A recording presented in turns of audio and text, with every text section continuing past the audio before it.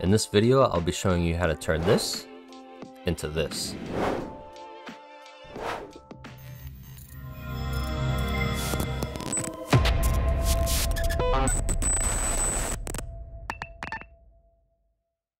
This tutorial will show you a beginning to end process for editing, as well as a general overview of all the layers used to create the composition. The main topics in this video will be turning day into night, adding elements, adding glow and highlights, and adding finishing touches. In full disclosure before we begin, I am not a Photoshop expert or anything. I just think it's a good idea for me to document my process so I could hopefully help others with their Photoshop skills and just learning other tools and just different processes.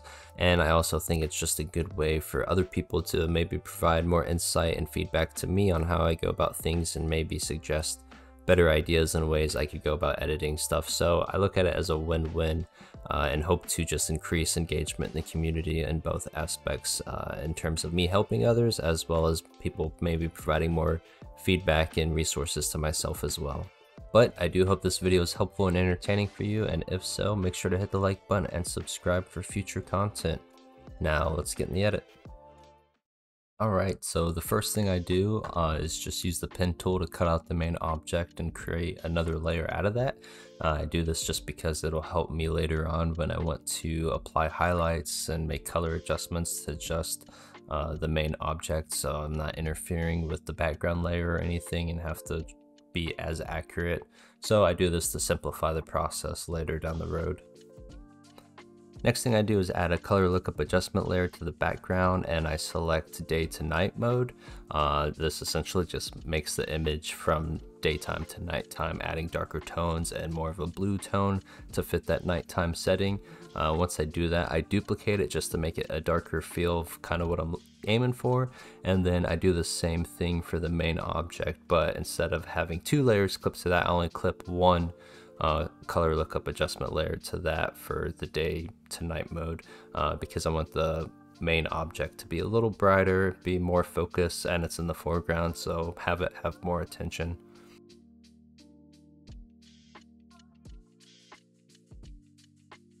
Here I use the pen tool on a new layer to create a selection around the eye areas of the mask to work on the glow aspects. So once I create the selection, I use the brush tool and use a blue color that kind of matches the mask, a type of glow that I would prefer. And then the first layer is an overlay layer. The second layer that I clip to that would be a screen layer. And then the third layer, I don't clip it to it just so I could have it more outside the boundaries. And then I make that a linear light layer and give it a Gaussian blur so it can spread out a bit and have more of a glow effect to it.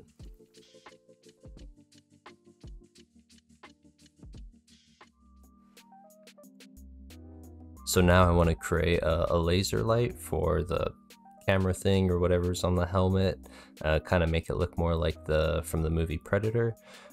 So I make the inner stroke a lighter red tone because the center of lasers are usually a lighter color, and then I add a second layer with a normal red brush stroke with a little bit of Gaussian blur, and then I add a third layer doing the same thing, increasing the Gaussian blur again to make it more glowy. And then with the third layer, I add a white color overlay with a blend mode of overlay, and then a 80% opacity. And I do that just to make it pop a little bit more. Here I am just doing the same process as I did for the blue glow, but now adding orange glow. So I'm going through the mask where all the orange areas are, and then just either using the brush tool or the pen tool to mark those areas. And then I make the first layer in overlay mode. I'll duplicate that, make the second layer a screen mode, and add a little bit of Gaussian blur to it to start the glow effect. And then I'll duplicate that layer, keep it screen mode, and then add more Gaussian blur to that to just increase the glow a little bit more. Next, I add an image of a moon to apply it to the background. I set it to screen mode to get rid of the black. And then I mess with the blend if underlying mode for the image to adjust slowly to get rid of areas where the trees are located in the background, so only the white areas would display like it's actually in the background. And then I set it to a Gaussian blur to make it more blurry to fit the background layer. And then I duplicate that add another Gaussian layer to that and increase it a little bit to add more glow to the sky. Again, I'm just creating more layers, so just adding more glow to areas on the helmet. So I'm following the same processes as I did before, just selecting areas and using the brush tools, doing overlays and screen modes and Gaussian blur just to make those glow effects on certain areas of the mask. So you could watch that and try and follow along.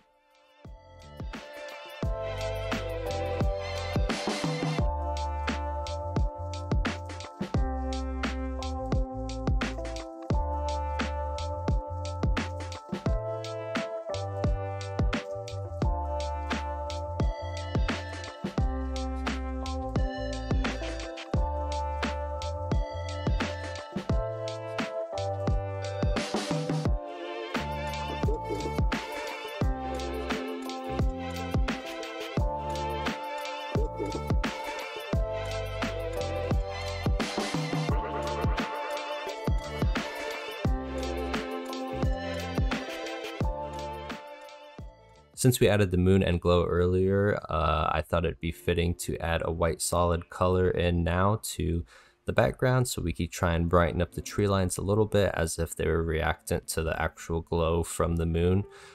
So I followed the same process, adding a white solid color and then editing the layer style, the underlying layer, and just slowly making adjustments to it to softly increase the brightness of the tree line areas, but not too much. I wanted the bounty hunter to seem a little more robotic, so I found a few images of robots and selected the parts I wanted to use, and then I masked that and then inverted the mask so I could softly paint in the areas I wanted. So my brush was set to a low flow so I could softly paint them in, and then so I paint one in the arm and then one in the chest, just to give it more of a robotic feel, so it's kind of like half human, half cyborg type thing.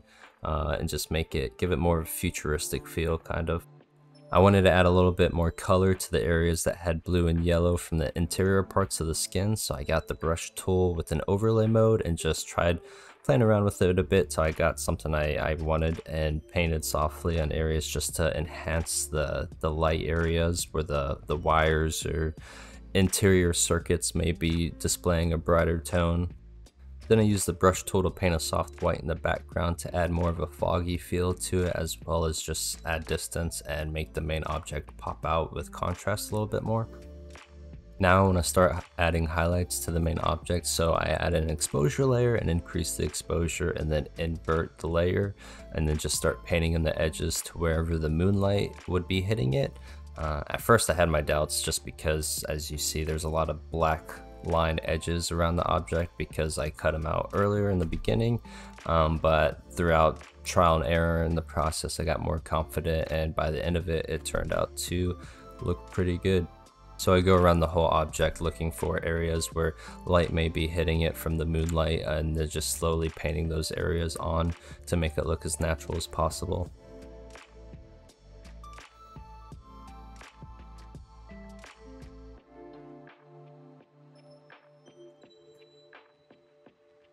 I wanted to add a cool breathing exhaust effect to the mask, so I found this image and I used the blend if tool to get rid of most of the parts I didn't need, and then I used the eraser to just erase the rest.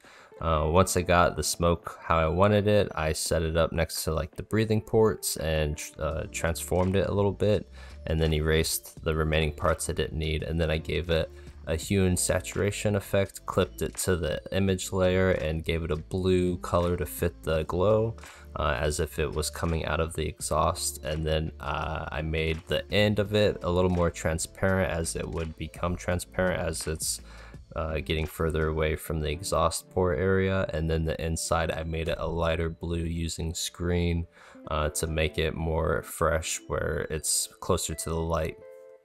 After that, I just duplicated the whole process for the other exhaust port.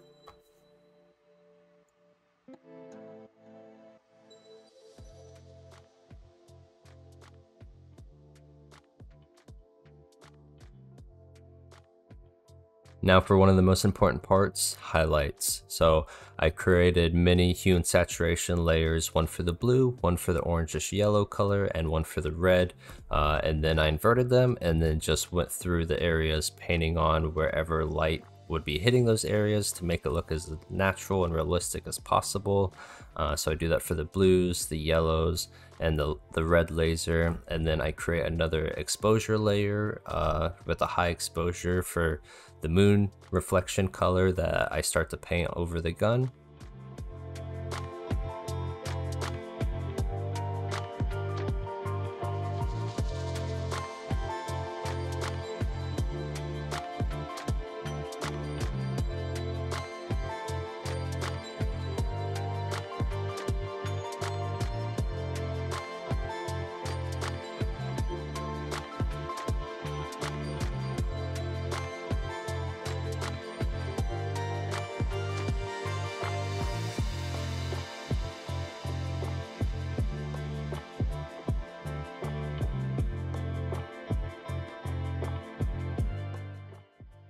I also needed to add some shadows in to make it a little darker in areas where it should be, so I created a levels adjustment layer and made it a little darker, and once I got to a setting I liked, then I inverted it and just started painting on areas to apply more shadows to the right areas, and then just continued my process of adding more highlights.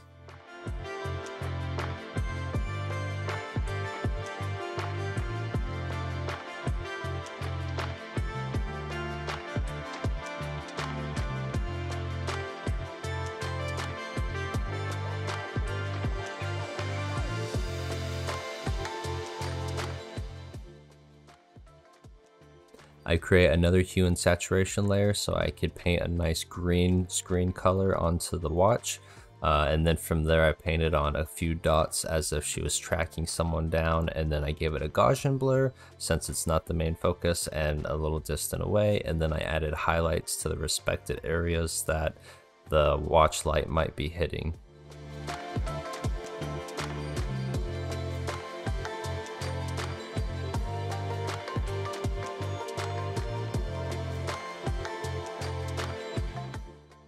I also wanted to make it look like this isn't her first rodeo, so I found this texture to make her helmet and material more grungy like. I put it in a color dodge mode and then inverted it, and then just started painting it on areas on her helmet as well as her gun, just to give it a more rustic look.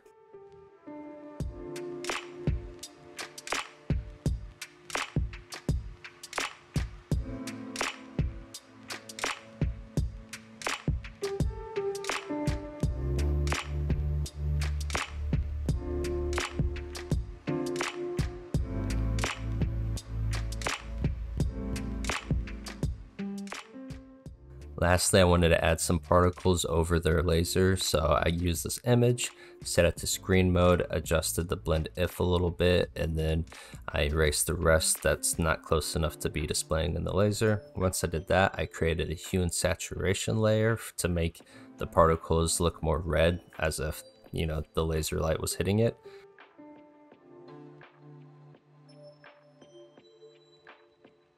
And that wraps up the whole process.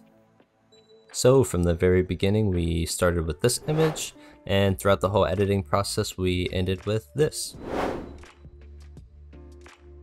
Hopefully this video was either entertaining or helpful to you in some way. If so, make sure to hit the like button and subscribe for future videos to come. I definitely plan on doing more tutorial videos in the future, so make sure to comment below ideas and topics you'd like me to cover. Lastly, as I mentioned in my last video, I do make a resource sheet for every video and edit I make, so make sure to click on the link in the description below and you'll get access to all the images and everything I used for this edit, so then you can use this video to follow along and practice your skill set. Besides that, I hope you guys have a great day, and I'll catch you in the next video.